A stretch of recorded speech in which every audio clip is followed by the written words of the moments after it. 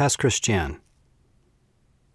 Senor Vinheiro, a Portuguese, having wedded Julia Regalia, a Spaniard, in South America, found it needful to his fortunes to leave Montevideo, for a revolution was breeding, and no less needful to his happiness to take his wife with him from that city, for he was old and she was young. But he chose the wrong ship to sail on, for Captain Dane of the Nightingale was also young, presentable, and well-schooled, but heartless. On the voyage to New Orleans he not only won the affection of the wife, but slew the husband and flung his body overboard. Vainly the wife tried to repress the risings of remorse, and vainly, too, she urged Dane to seek absolution from her church. She had never loved her husband, and she had loved Dane from the first, but she was not at heart a bad woman, and her peace was gone. The captain was disturbed and suspicious. His sailors glanced at him out of the corners of their eye in a way that he did not like. Had the woman, in some unintentional remark, betrayed him? Could he conceal his crime, save with a larger one? Paz Christian was a village then. On a winter night, its people saw a glare in the sky, and hurrying to their doors, found a ship burning in the Gulf. Smacks and rowboats put off to the rescue, but hardly were they under way ere the ship disappeared as suddenly as if the sea had swallowed it. As the night was thick, the boats returned. But the next morning, 5 men were encountered on the shore, all that were left of the crew of the Nightingale. Captain Dane was so hospitably received by the people of the district, and seemed to take so great a liking for the place, that he resolved to live there.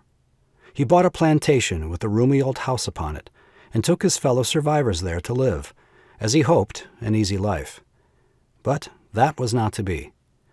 Yellow fever struck down all the men but Dane, and one of them, in dying, raved to his Negro nurse that Dane had taken all the treasure from the ship and put it into a boat, after serving grog enough to intoxicate all save the trusted ones of the crew, that he and his 4 associates fired the ship and rowed away, leaving an unhappy woman to a horrible fate.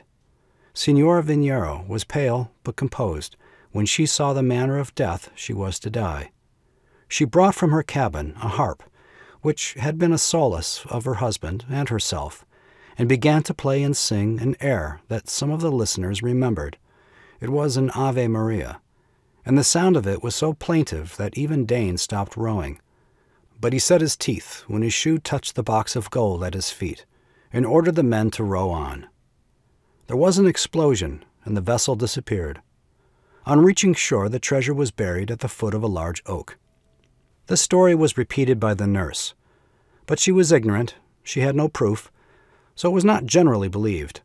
Yet there was a perceptible difference in the treatment of Dane by his neighbors, and among the superstitious Negroes it was declared that he had sold himself to the devil. If he had, was it an air from hell that sounded in his ears when he was alone? The Ave Maria of a sinning but repentant woman? The coldness and suspicion were more than he could stand. Besides, who could tell?